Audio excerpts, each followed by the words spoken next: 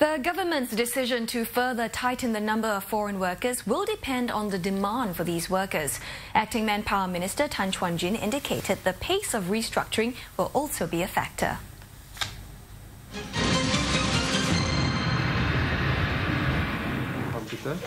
manpower is just one of many local companies that has endured the labour crunch. To cope, it moved a large part of its operations to Johor. Whenever we have an overload of work, we just put out a banner outside the factory, and we got a lot of workers coming, chasing after us for a job. And also it's easier, as well as the labour costs are much cheaper than Singapore. Analysts warn there could be more companies that will shift elsewhere, downsize or even close down. Some have urged the government to be more flexible in adjusting foreign worker numbers according to business conditions. However, there seems to be no turning back.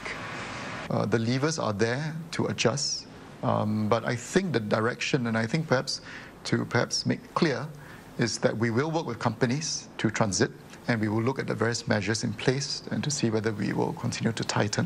So a lot depends on demand, whether despite seeming slowing down in the global economy, will demand ease off, will restructuring takes place.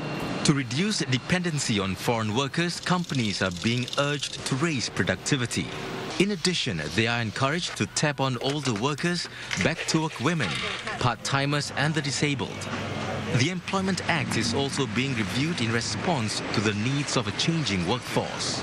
The labour movement wants the Act to be extended to cover the growing numbers of professionals, managers and executives. Employers, however, believe this could be a financial burden to companies and have asked for greater flexibility. For instance, some companies have told us that for their business they have seasonality. So is it possible that during the slack season, instead of rewarding overtime or through cash, can I pay overtime with time off?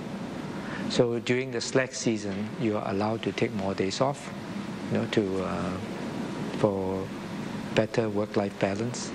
Policies are also being changed to improve the welfare and well-being of foreign workers.